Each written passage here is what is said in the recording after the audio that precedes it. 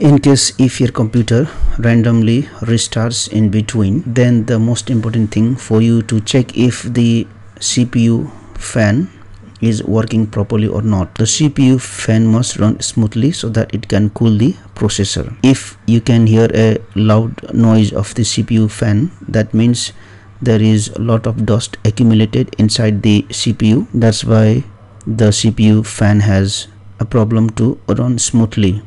In that case, you need to clean the dust which is accumulated inside the CPU, and once the dust is removed, check if the CPU fan runs smoothly or not. Now the other thing what you can do is right click on this PC icon, go to properties, go to advanced system settings, then go to this advanced tab, and under this startup and recovery, click on this settings.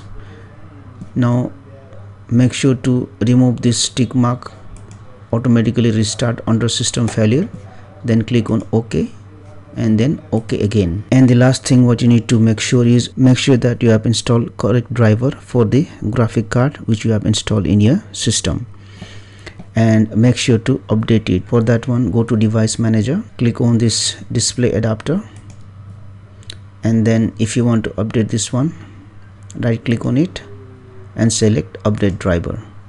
Now you can automatically search for the driver from the internet, or else if you have a CD that came with the graphic card, you can click on browse my computer for driver software and then click on browse, and then you can select the CD or the DVD drive where the driver is installed, and then you can where the driver is present, and then you can update the driver for the graphic card. Hopefully this should solve the issue. Thank you for watching this video. Please like and share this video if you found it helpful. Also click on the subscribe button and hit on the bell icon to get the notification of our latest videos for free.